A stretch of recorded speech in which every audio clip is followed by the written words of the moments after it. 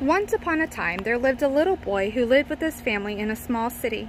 The little boy wore a red cape every time he went outside. That's why everyone called him Little Red Riding Cape. One day, Little Red Riding Cape wanted to be kind and take some cookies to his grandfather who lived on the other side of the neighborhood. On the way, Little Red Riding Cape heard a voice from behind the tree.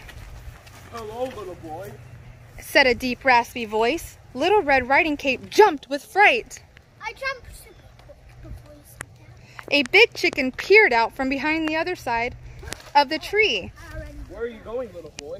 asked the chicken. I'm going to feed these cookies to my granddaddy around the neighborhood. "Oh, what a nice little boy," smiled the chicken. That's nice to meet you. Off I go. What a nice little boy, smiled the chicken, showing off his razor-sharp beak. Just then, the chicken's tummy gave a loud, rumbly grumble. What was that? "Oh, that was just some thunder." And the chicken ran away as fast as he could to Grandfather's house. The hungry chicken peered through Grandfather's window and saw the old man in bed.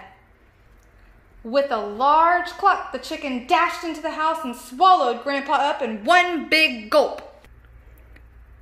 Then the chicken put Grandpa's glasses on, climbed into bed, and pulled the blanket to his chin. Now all he had to do was wait for Little Red Riding Cape to arrive. When Little Red Riding Cape reached his grandfather's house, he was surprised to see the front door wide open.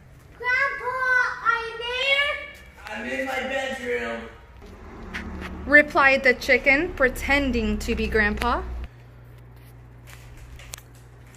Little Red Riding Cape went into the room and gasped to see his grandpa. He looked sort of different. My grandpa, what big eyes you got? "The better to see you with, my dear." My grandpa, what big beak you have there? "The better to eat you with, my dear." Little Red Riding Cape screamed and tried to run away, but the hungry chicken was too fast.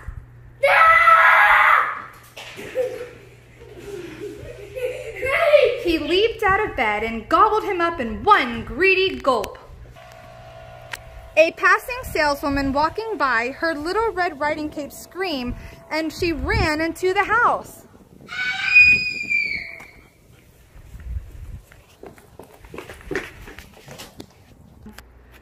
When she saw the chicken's enormous belly, she guessed what had happened.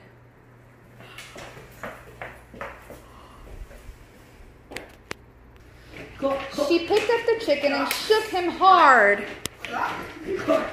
Little Red Riding Cape and Grandpa flew out of the chicken's mouth in one piece.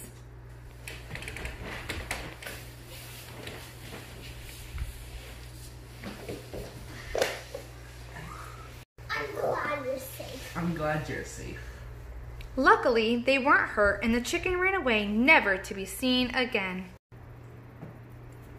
The